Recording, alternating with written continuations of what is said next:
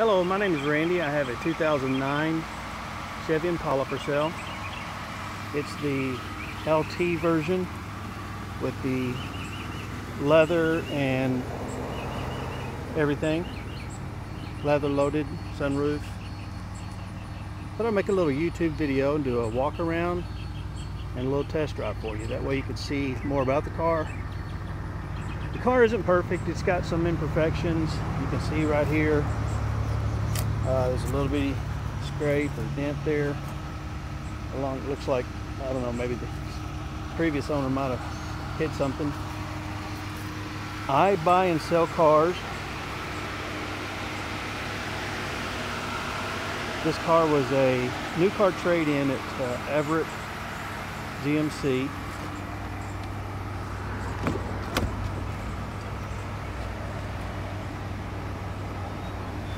I believe the car used to belong to, oh, by the way, it's got ice cold air conditioning.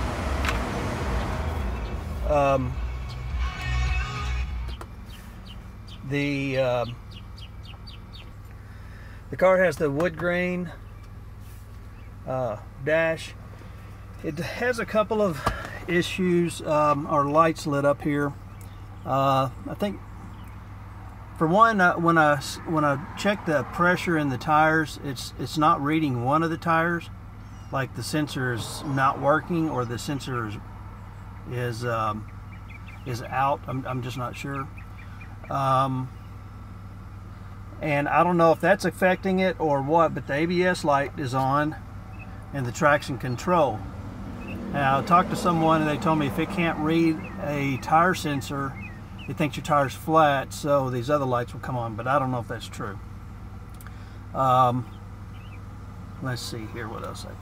I did check this. It said that it needed a cam position sensor.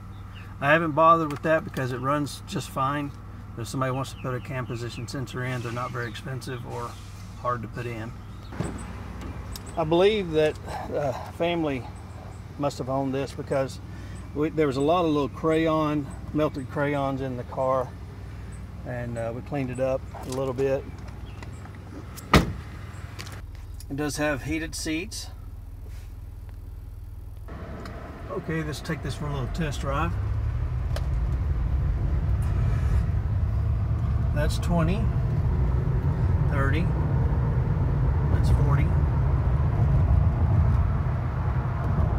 that's 50.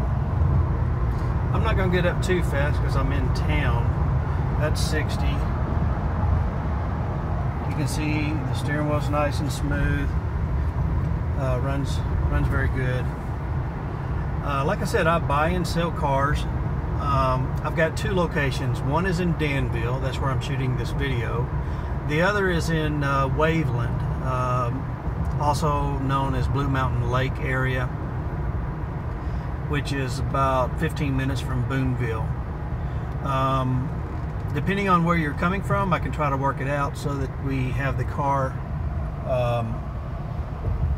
closer to wherever you're coming from. For example, if you're coming from Little Rock, we'll have it in Danville, or if you're coming from Fort Smith, we'll have it in Waveland.